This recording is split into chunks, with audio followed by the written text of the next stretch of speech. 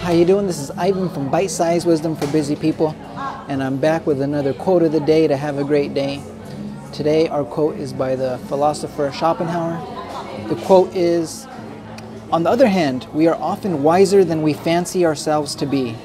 In the great moments of life, when a man decides upon an important step, his action is directed not so much by any clear knowledge of the right thing to do, as by an inner impulse.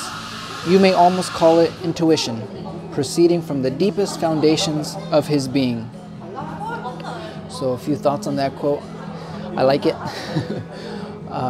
If you are really into self-development, into spirituality, into self-improvement, maybe you've come across that. Many great teachers have said that we can never solve our problems with our thinking. And essentially this is because our thinking, our thoughts, are simply a response from memory, memory being the past. And because life is always new, it is always fresh, we can't really approach it with the old. We need to approach it with the new. We need to meet life in a fresh way. And how do we do that? As in the quote that we just read, with our intuition. Our intuition, we don't need to think, it just knows. And life is just an endless series of forks in the road.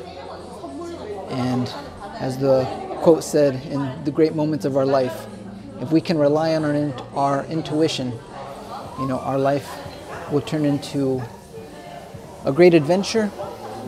And here I want to make also a distinction between intuition and gut feeling. A lot of people confuse the two. Gut feeling is also very valuable. Gut feeling is our body's intelligence that it's been passed down from generation to generation.